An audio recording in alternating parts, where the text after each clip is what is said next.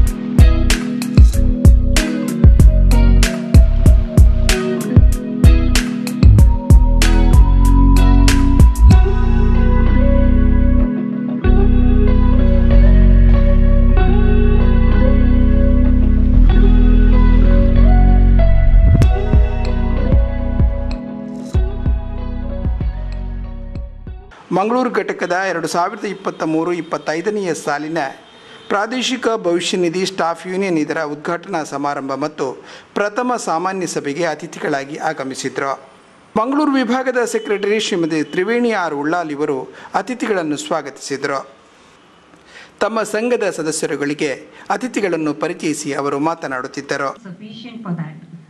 So many daring deeds he has done. I have heard it directly from him and from others also. He has paid dearly also for that. So anyway, a formal introduction has to be done. So I'll be reading it out for you.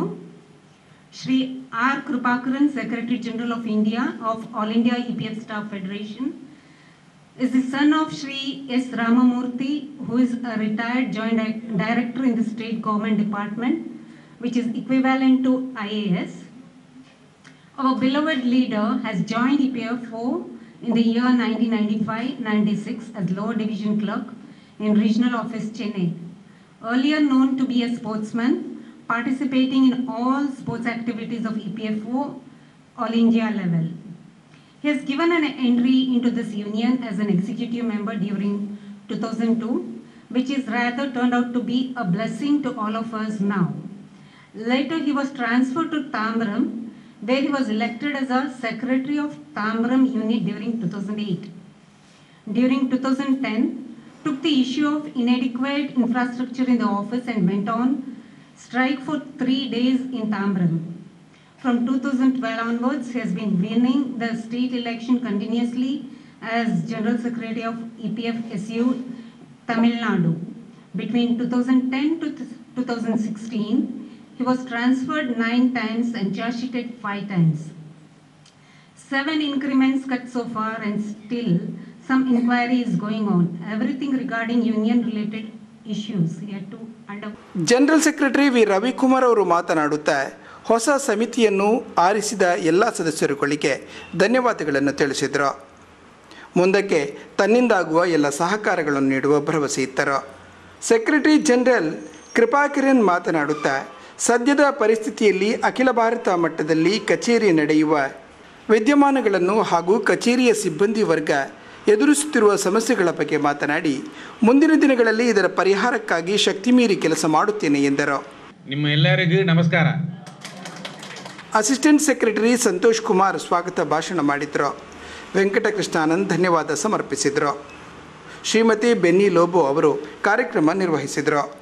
ಈ ಸಂದರ್ಭದಲ್ಲಿ ರಾಜೇಶ್ ಅತ್ತಾವರ ಅವರನ್ನು ಸಂಘದ ಕಾರ್ಯಕಾರಿ ಸಮಿತಿಯ ಸದಸ್ಯರನ್ನಾಗಿ ನಾಮನಿರ್ದೇಶನ ಮಾಡಿ ಘೋಷಣೆ ಮಾಡಲಾಯಿತು.